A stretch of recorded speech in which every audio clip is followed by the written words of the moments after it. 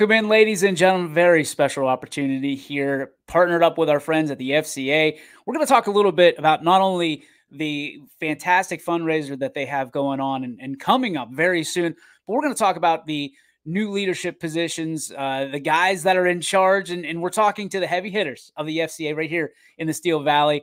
So at this time, we are going to waste no time. Ladies and gentlemen, for the first time here on YSN, we are bringing in a guy that we want to introduce you to all across the Valley, all across the YSN body of networks.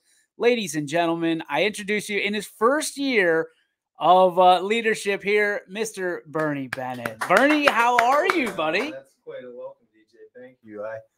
As someone famous always says on his radio show, better than I deserve. So, well, I don't know about that. I mean, you've done incredible things in the midst of your first year here. I hear nothing but great things about your leadership and the servant leadership here for FCA continues to grow under your tutelage. So for you, when you stepped into this role, what was one of the most important pieces of the puzzle that you wanted to make sure you solved? Well, I think, in continuity, I think is a big word for us. And unfortunately, continuity is one of those things you can't just speed ahead and do. It's a day-to-day building process, but really establishing the fact that, Lord willing, I'm here for the long haul, that my commitment is, I think in terms of decades in my role here. So just establishing that understanding, and relationships are always going to be the key to what we do.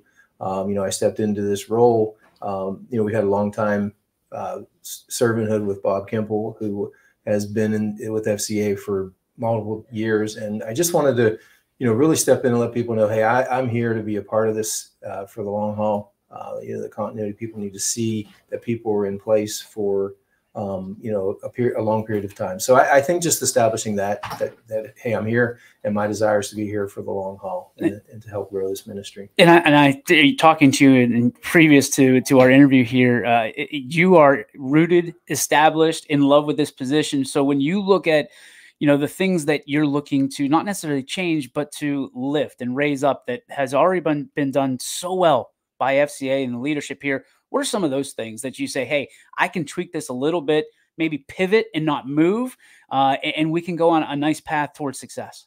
Yeah, I think just establishing our role in the community and in amongst churches, amongst schools, we that's our area where we thrive.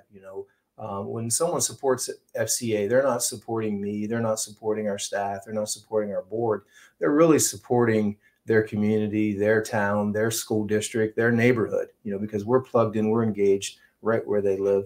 So I think just continuing that, it's a multi-point ministry. We talk about campuses, churches, and community, kind of our FCA 4 Cs. We just want to dig deeper. And, oftentimes you think in terms of how big can we get, how wide can we grow, how far out can we spread. We really want to dig deep, and we really want to become a part of the fabric of communities that we serve in and serve with. I love the fact that when we started talking, and you said your goal, your objective when you were a little bit younger, a puppy, if you will, was that you wanted to be an AD, you wanted to be a coach. That's where you saw yourself. Yeah. You are. You found your role here, more maybe a general manager from this perspective. But why was that so important to you? What drove you into the leadership position of athletic director, a coach, and things of that nature? And how does that tie up to what you're doing right here with the FCA? Well, like a lot of young people, I love sports, played Little League Baseball, played the game until, I ran out of places to go. No one was standing in line to give me a scholarship. So, after high school, it became pretty clear that 5'9", 155 doesn't necessarily go real far.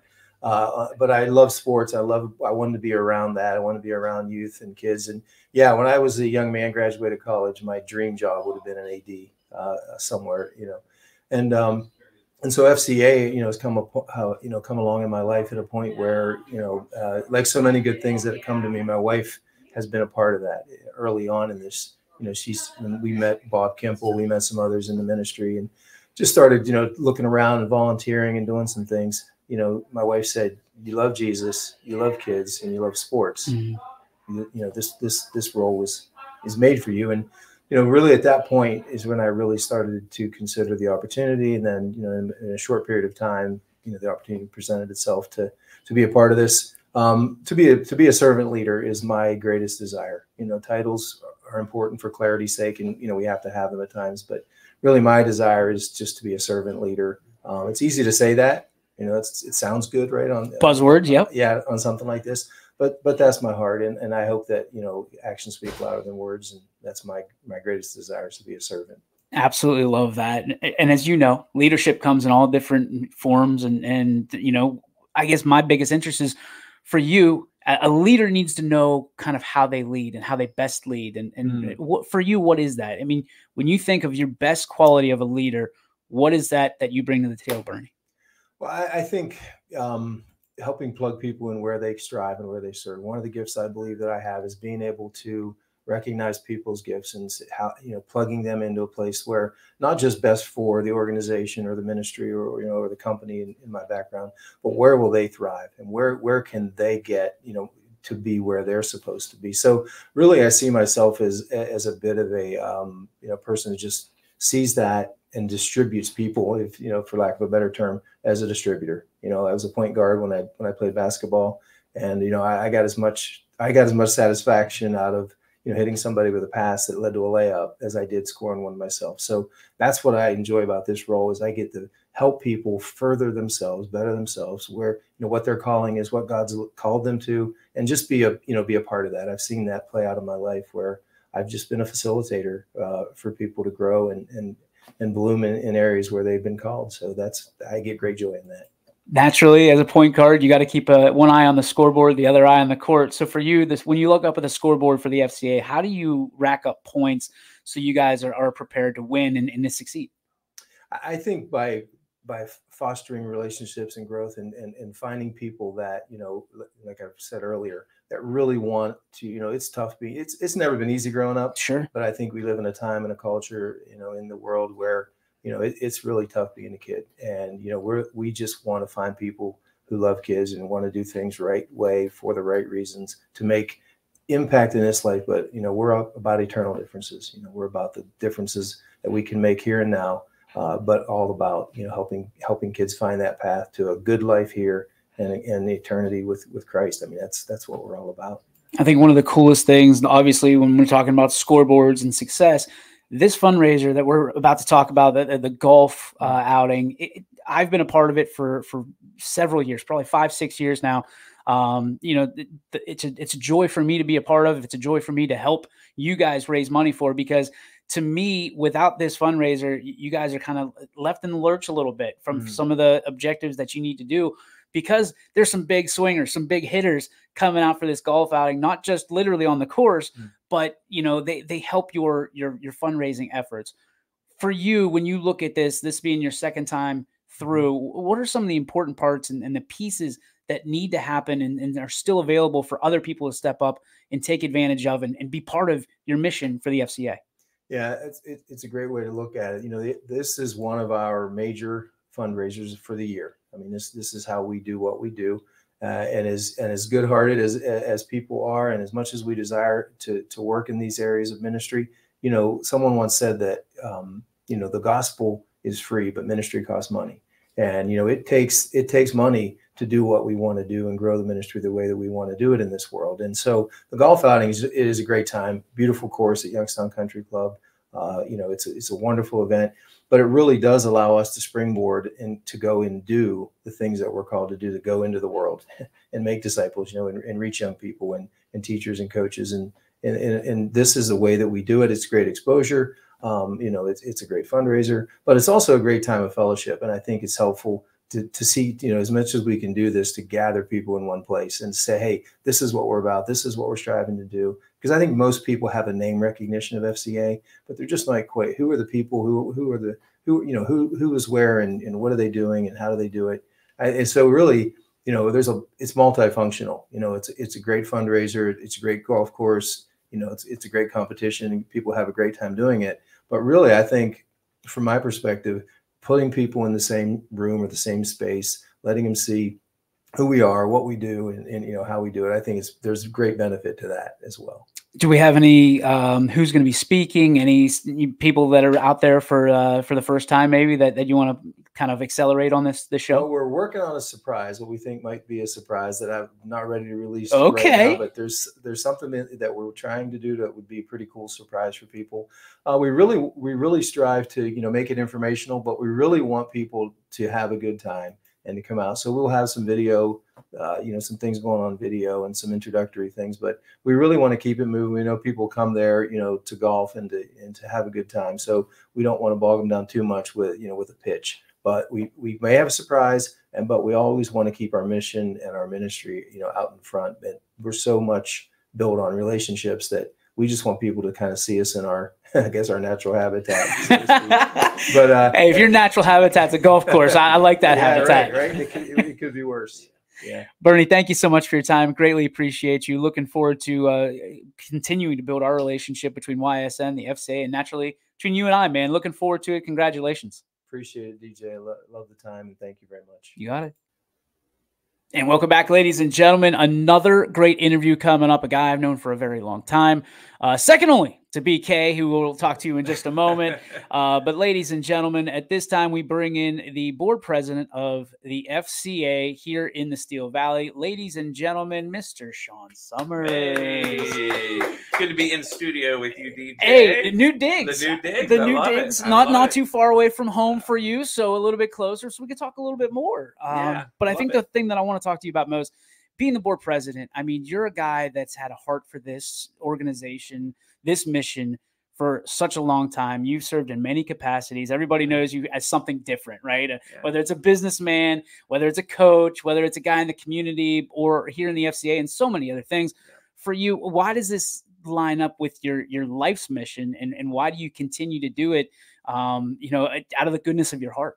Yeah, you know, I was thinking about that. You know, I like to say I didn't find FCA. FCA found me, really, because when you're involved in serving, and whether it's, you know, my own kids, raising my own kids involved in athletics, you know, we all know that the reason we're that people watch YSN, people go to the events is because we love what sports teaches about life and skills. But it's getting to the heart of the matter when it comes to kids, and like Bernie had shared, you know, there is a lot of difficulty today with kids in sports, and we're addressing a lot of the physical things that we need to address, but we got to get to the heart of the kids, because that's the reality, is getting to the heart. So it aligns with my value system, because I feel like, you know, we can't just be businessmen in the community or business owners in the community. We have to, if we want the communities to be the kind of communities that we want, we've got to be involved in the community and the next generation of kids coming up. So FCA found me. I am glad that FCA found me. It was a great relationship I developed with Bob Kimple, and then I got to meet you. And just sorry about that. Yeah. You know, you came with the territory, I guess. But you know, some of the greatest people that I have in my life are people that I've met through ministry. And at the end of the day, being on the board of FCA Steel Valley allows us the ability to work and be the support in the ministry for those that are on the front lines, that are day to day in the schools, on the fields, in the practices that are encouraging those kids. Let's dig into that a little bit. You made the great analogy that you are kind of the skeleton, and they are the muscle, the skin, all that stuff. So in your role, how do you take that and how do you build upon what the FCA already has to make it stronger from the foundational standpoint, as opposed to the quote unquote window dressing? Sure. Well, first of all, we don't have to reinvent the wheel. We're talking about FCA, Steel Valley, but we're talking about FCA at large. We're talking about an organization that's been around, a ministry for almost 70 years. So we don't have to reinvent the wheel. So most people know that in order for any ministry to take place, you have to have a solid board that is supporting that ministry. You have to have that infrastructure, that skeleton, so to speak.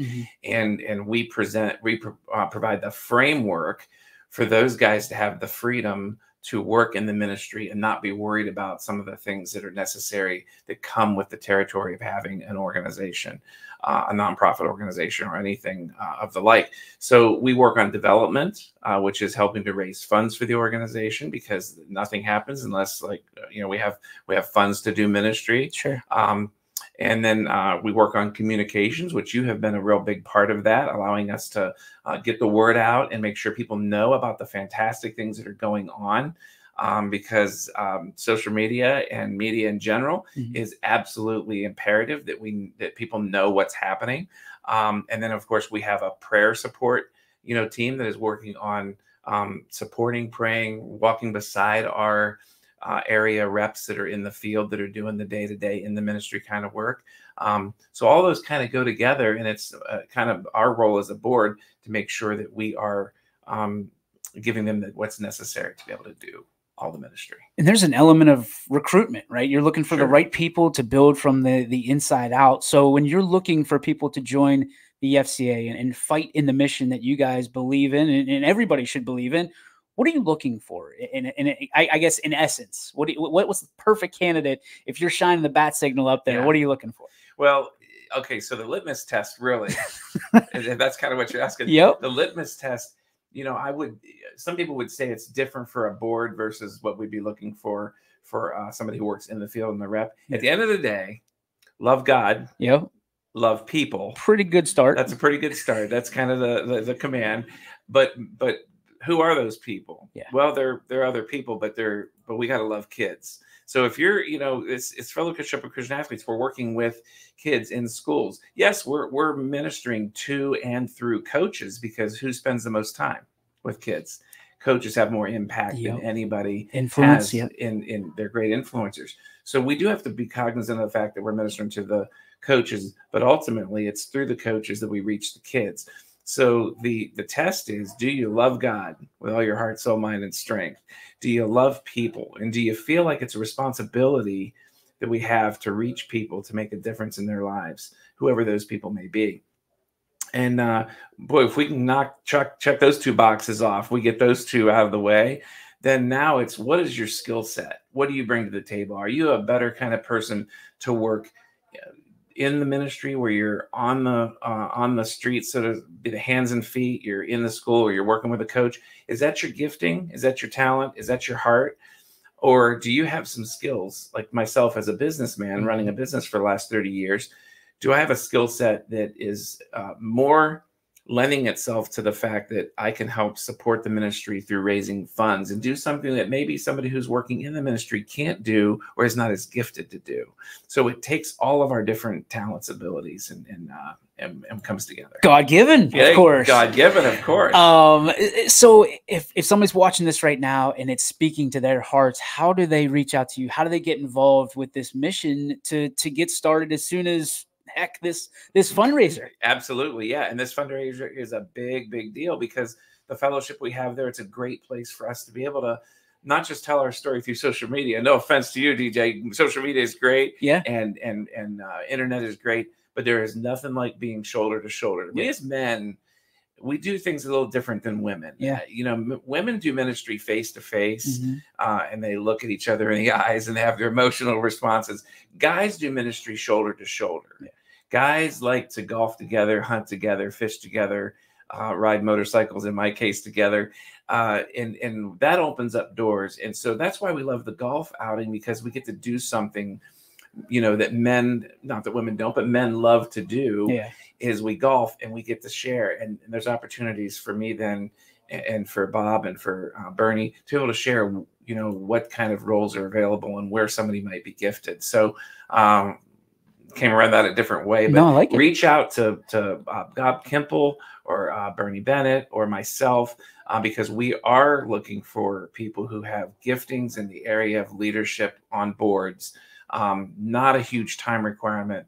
More than anything, love God, love people, and be willing to say, hey, at the end of the day, I've made a difference in my community. I love it. Sean Summers, thanks as always for stopping by. Always a joy to have you, man. Good luck with the mission. Good luck with the fundraiser this year, and keep doing what you're doing. You're killing it. Thanks so much. And welcome back, ladies and gentlemen. This next guest that we have representing the Fellowship of Christian Athletes, Steel Valley, a guy that I have known literally since the day that we started here at YSN. The first interview that ever occurred here at YSN was with this gentleman, and I am just so anxious and so happy to have this one. Ladies and gentlemen, Bobby Kimball. BK, I mean, it's so great to have you. I mean, we look 7 years ago, and what FCA has turned into is, especially here in this area, the brand of FCA Steel Valley has grown and grown and grown and grown. And I feel like it just keeps on going. But it's a guy like you whose vision said, in this valley, you started this up and said, I believe that God has a presence here in a big way. And here we are sitting here 7.5 years later, and you have done everything that you told me you were going to do. Not exactly linear the way that we thought it would be, but that's how God acts. And you told me that from the jump. Yes. As a business owner, you said it's not always going to be a bicycle ride, smooth sailing across. Sometimes you're climbing that mountain. Sometimes you're sliding down it. For you, what has this journey been like the last just 7.5 years, let alone when you began this baby in your ride to the top, I should say? Well, I would say trying to do it my way was the biggest mistake I made right off the bat. Sure. Trying to use my skill set, which was very limited. Like, if we all humble ourselves and realize that, we don't know what we're doing, and then you realize that, hey, if I follow God, things happen. That's it. Once I figured that, it took a few years, but once I learned, my life verse, and my dad and my mom kind of, we talk about drills in sports. They kind of drilled that into me. If you really want to own your faith, it's not on your parents' coattails. It's not going to church. It's not going to FCA huddle. It's about your personal walk with Jesus Christ.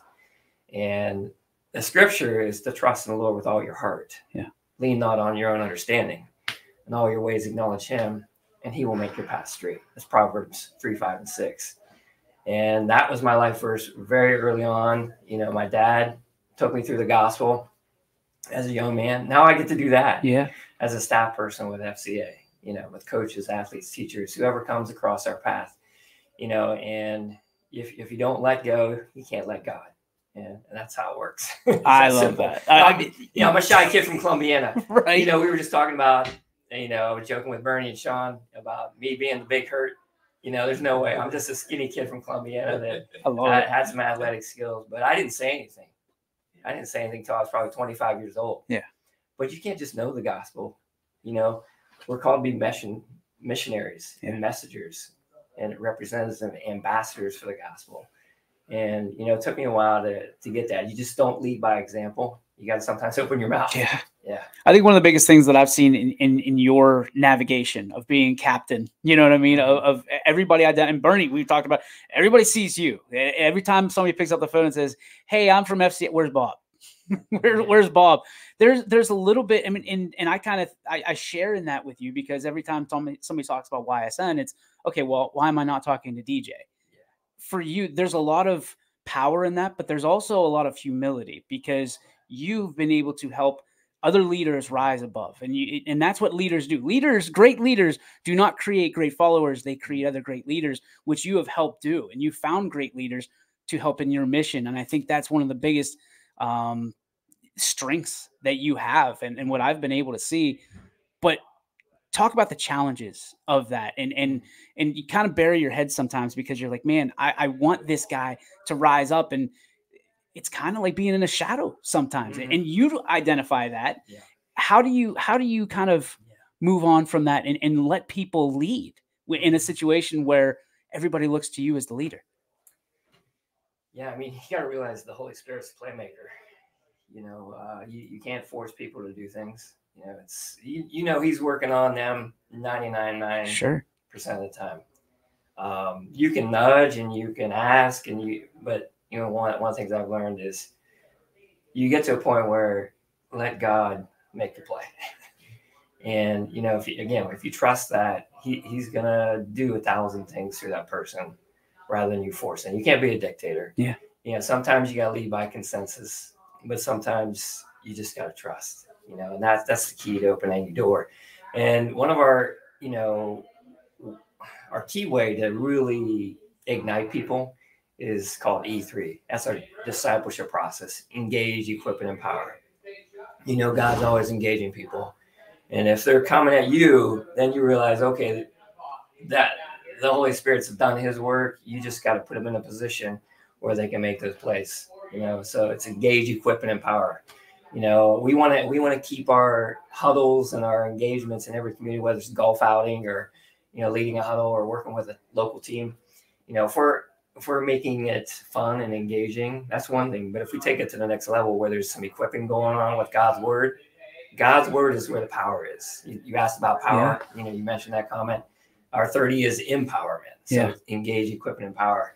So turn the ministry over to others. You know, my job is to turn the ministry over to others in the community. We can't be 50 or 60 different places, you know, once in a week. That's impossible. Sometimes hard to hit 50 or 60 schools in a year. Yeah. But if we empower the local community where you love where you live, you know, you care about the kids and the coaches, the teachers, the sports teams, the churches, if we all work together as one team, game over. I think one of the coolest things that I know about you is you care so much for these kids and these schools and these student athletes. Second only to your own grandchildren, by the way. Happy congratulations, Poppy. Why? And I know that's a loaded question with one word, but why do these kids mean so much to you? Kids that you don't even know yet. It's our relationship with God the Father. If we understand how much He loves us, you know, and then we can spread that out. You know, as a dad of 4 daughters, there were some challenges, you know, when the boys started coming around and they hit junior high and high school, come on, right? So there's an understanding, you know, the Bible talks about knowledge, wisdom, and understanding. Yeah.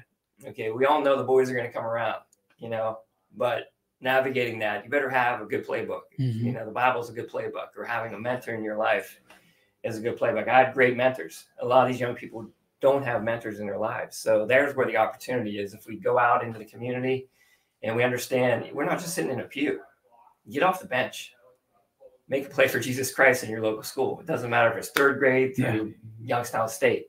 You know, all age groups need a mentor. We still need mentors as adults. So if we don't have a mentor, we don't have accountability. If we don't understand the Father's love and how much He loves us and forgives us 70 times 7, then how are we gonna make that play, you know, in our own family? You know, winning starts at home first. Okay, so if we win at home, or if we win as a coach, we coach behind the jersey to the heart of the player, then we understand. That's knowledge, wisdom, and understanding. So that's how it works. It's incredible. I mean, just such a great leader, first of all. So thank you for that, for mentoring not just these kids in the schools, the coaches, but also yours truly. I mean, you've been a huge mentor for me. Every time that I feel like I'm in a little bit of a conundrum, it's either you or Dan Yeagley. So it's just whoever pops up on that phone first. Dan Yeagley, that's a good name. He's an okay guy. He's a decent human being. For you, I mentioned earlier that you've been a part of this. That the time that I've known, right? FCA. When I think FCA, I think of Bob Kimple. For you, to see this fundraiser, this golf outing grow the way it has. I mean, you weren't begging people when it started to get there, but it was everything but, right? It was, hey, just please come, please come, please come. And it has grown exponentially. The funds have grown exponentially, blessed beyond measure. You've got to be looking at like the same way that you look at your girls sometimes as a proud papa and go, wow, this has really grown. And this is all because of the team that we have in place at the FCA. What's the feeling you get? Obviously, a little bit of anxiety this time of year, but when you're able to stand on that porch at YCC and see everybody going, and the reason they're there isn't necessarily because of the bottom dollar, but it's because of the guy that rides in the sky. Amen. FCA, right? So fellowship is our first name.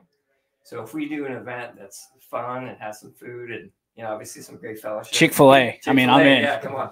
Let's go, just for that reason. But, you know, I was stressed out majorly the first time. Sure. And I didn't know what I was doing. You know, again, you talked about being humble. I just really felt that God told me to call some people that knew what they were doing. Yeah. Back to that mentor idea, like Bob Stauffer, you know, one of the former directors here. Sure. And I was scared to death, Bob. You know, he kind of sets up on a pedestal for me. But I had to kind of buck up and say, okay, this is important. You know, so let's make the call.